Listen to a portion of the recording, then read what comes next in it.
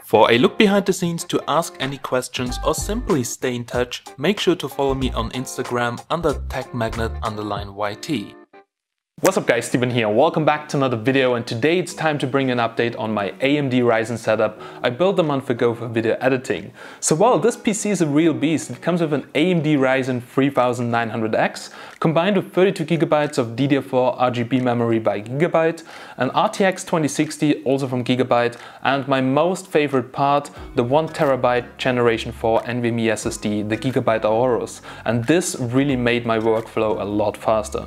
So today in this video I want to show you which kind of software I use, how editing on the AMD Ryzen feels like, which cameras I'm using, and also which microphones I'm using. And I just got the brand new AKG Lyra, which is a USB microphone which sounds really good, and also some new headphones from AKG, and big thanks to Gigabyte and AKG for sending this out. And now I would say let's check it out, but make sure you stay until the end, because today we're also hosting a giveaway. So let's go! So in my last video I was building this PC especially for video editing, and I actually already did this with knowing that I will switch the video editing software. Regardless of how much money you can save with a free software versus a subscription based one, with 4K footage in high bitrate and a lot of built-in effects and transitions, you're going to have to invest in a machine that can somewhat handle these files. With somewhat meaning that you can at a minimum get video playback at a low resolution, but not necessarily playback from the original files.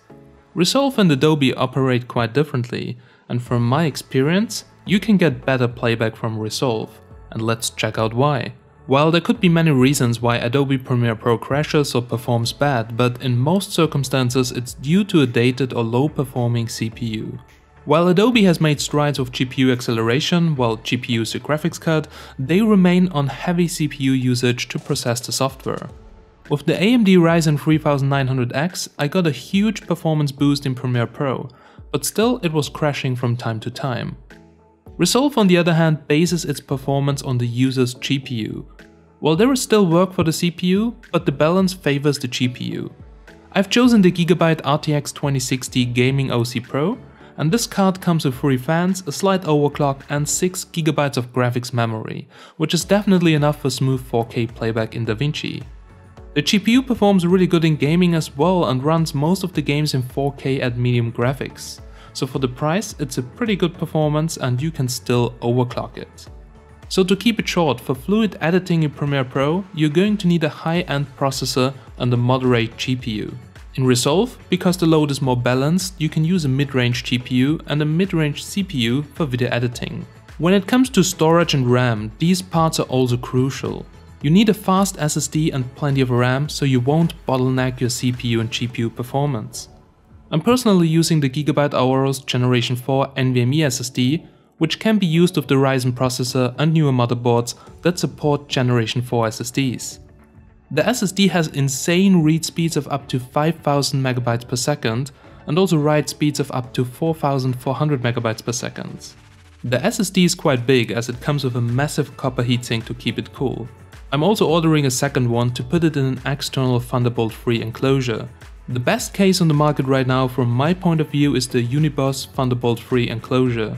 It comes with a special Intel chipset that allows full Thunderbolt bandwidth with up to 40 GB per second. No other case can do this so far, and most on Amazon do false advertising about it, and in reality you just get 10 or 20 GB per second. To connect this to the PC you will need a Thunderbolt-free compatible motherboard or get an expansion card. The Gigabyte GC Titan Ridge is right now one of the best choices as it supports Thunderbolt-free 40 GB, but keep in mind, in order to make it work your motherboard needs to support it.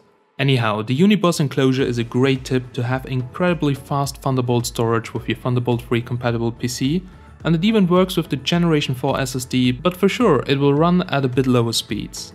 However, with a Generation 4 SSD I noticed a big improvement in importing times of clips, and also scrolling through my timeline was a lot faster. The exact amount of RAM you need is going to depend on the resolution, the length and the complexity of your project. But Resolve in general is fairly light on RAM requirements. I would recommend 32GB for 4K and 64GB for 6K or 8K projects. I personally went with 32GB of RGB RAM, which doesn't only look amazing, but also runs really stable. The base clock on my RAM modules is 3200 MHz, but they also do quite well in overclocking, and 3600 MHz wasn't a problem. So personally I can really recommend the Aorus RGB memory, and it also looks really great. So once you got your PC with the right hardware, you can actually start to learn the software, and oh my god, I was so confused when I switched from Adobe Premiere Pro to Davinci. But after 2 days of checking out the software, I really learned a lot. I think the learning curve in Resolve is way steeper, and you learn things quite fast even though it's totally different. The first clip I made with absolutely no knowledge of Davinci Resolve took me 30 minutes. It consisted out of footage from the Blackmagic Pocket Cinema Camera 4K, and I loved that the software has a function that's called auto color grading. I thought that can't be good, but when the footage is from a Blackmagic camera, it is doing really good. Now here's the clip which I shot handheld and no color grading except Resolve's auto color grading. Now let me know what you think.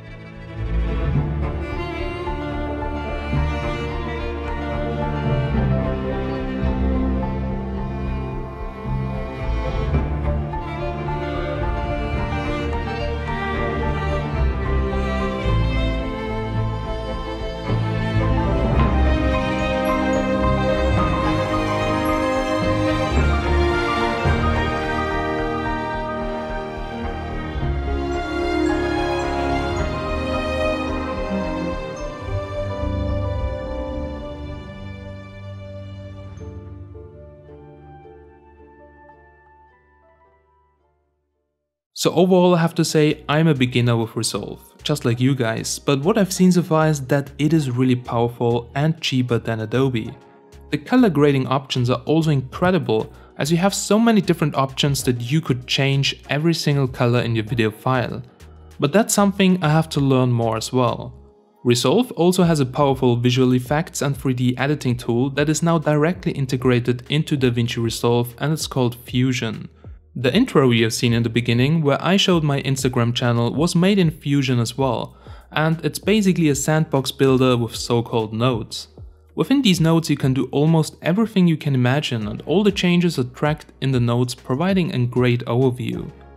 After Effects is great as well, but way harder to learn than Fusion, and for most users out there including me, Fusion is more powerful than I will ever need.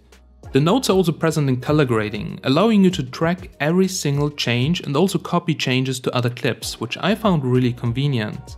Unfortunately, audio processing wasn't that satisfying in Resolve. Premiere Pro and Audition do great for audio processing, especially removing pop sounds or clicks, and I didn't find this option in Resolve yet.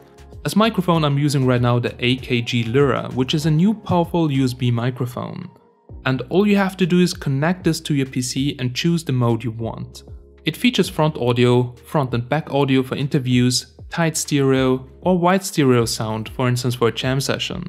It's currently my go-to microphone and I'm using it for all my videos, and the whole video was actually recorded on this microphone. I'm using this mic with the AKG K371 headphones, which sound amazing for monitoring your audio. They come with a mini XLR connector and a mini XLR to 3.5mm adapter cable, and as well as a 6.3mm adapter. I also use the headphones for monitoring the sound straight out of my camera, and the clarity is pretty much insane. I will also follow up with a dedicated video about the microphone and headphones, so stay tuned. I'm still using Audition to record my audio, but Resolve has also a built-in recorder in its Fairlight audio tool. But personally I feel that Audition is the better way for me, but I will give it a try later. So overall, if you can't take it anymore that Premiere Pro is crashing all the time, give Davinci Resolve a try. It really didn't disappoint me yet, and now let's talk a bit. Alrighty guys, so we're now here at the end of this video, and now quickly my feedback to Davinci Resolve. So I think Resolve is a very powerful editing tool, an all-in-one solution, and the color grading options are just simply amazing. So you can make every single clip match with the vector scopes, plenty of options to change the colors, and the node system is really nice also to apply it to different tracks, and the color grading has a pretty good workflow in Davinci. I see most of my video editing friends that they use Premiere Pro to edit it and then use Davinci Resolve to color grade it, which is a workflow I don't like too much because I need to be fast and quite efficient. Now, well, I use Davinci Resolve mostly for commercials or other projects which I don't use on YouTube, because then I want that the video has a unique look throughout the video. However, when it comes to YouTube, I don't have too much time to make every single clip match, so I just record here and there, put it together and try to tell a story. And you can basically do that in every video editing software, but the nice thing about Davinci is that you have an all-in-one solution, which is really powerful, and you don't have to pay a monthly fee. So that's just my personal feedback. So far there are also some things I don't like, because with Davinci Resolve 16, with Fusion, I bought plenty of templates, infographics, transitions, and I always get some random export error when I try to render it. So it seems that there's an issue between the version compatibility, between the older version, newer version, and Fusion is just very complex and it's very hard to look inside what is actually the problem. Why is this thing not exporting? So well, if you do really basic editing with not too many effects, give Davinci Resolve a try. If you do a lot of effects, then make sure you have a good computer. With my computer it's actually doing fine. The RTX 2060 from Gigabyte is amazing fast, the SSD is super fast, I have enough RAM and a really powerful processor. So I could actually use Premiere Pro and Davinci, but yeah, I think Davinci is really cool, and on the long run I will switch to it, but they do a lot of improvements month for month. Alright guys, that's it. That was my quick feedback to Davinci, and thanks to the guys over at Blackmagic, I have now 3 licenses for you guys to win today. So you can use the free version, there's a link down below, but if you want to go to the studio version and use the full power of Davinci Resolve, then make sure to participate in the giveaway. And yeah, last but not least, I still have some more things to win, and let me quickly show you that. So we have a Google Nest Mini, as you can see. I really love Google Home, and there will be a video very soon. Then I have here a Fitbit Ionic. It's a smartwatch, actually a fitness tracker, but also has really cool functions like Fitbit Pay, where you can pay with the smartwatch. And then we have the Picago 7-inch laptop. Now I'm getting the new version, and this one here is the one from my review, so it's slightly used but it's working fine to use it on the go. Reviews also online, so make sure to check it out if you're interested. And then I have another spare water cooler, because I have the bigger system in my PC, and this here is the 280mm version of the PC cooler, water cooler. A really good system. It's from a Chinese company that is not that well known right now, but they make really good cooling solutions. And last but not least, we have some small prizes, 2x Dead Rising 4. So this is still sealed. I don't have an Xbox One anymore, and maybe someone can use that. So yeah, that's the giveaway for today. Something I want to mention now at the end as well. Headphones, microphones. So if you're looking for a great headphone, check it out. So it's really doing good for just talking into the camera, for doing voiceovers. It's a really nice one. There will be a video soon dedicated on this one and my MacBook editing station. And also big thanks to Gigabyte for supplying the hardware and AKG for sending this here out. So that's it guys, finally done, and I hope you liked it. If you liked it, please like it. If you have any questions, put them down below into the comments, and if you want to see more, then please subscribe. As always guys, I'm Steven from Tech Magnet, and I will catch you in the next one. Have a nice day and bye!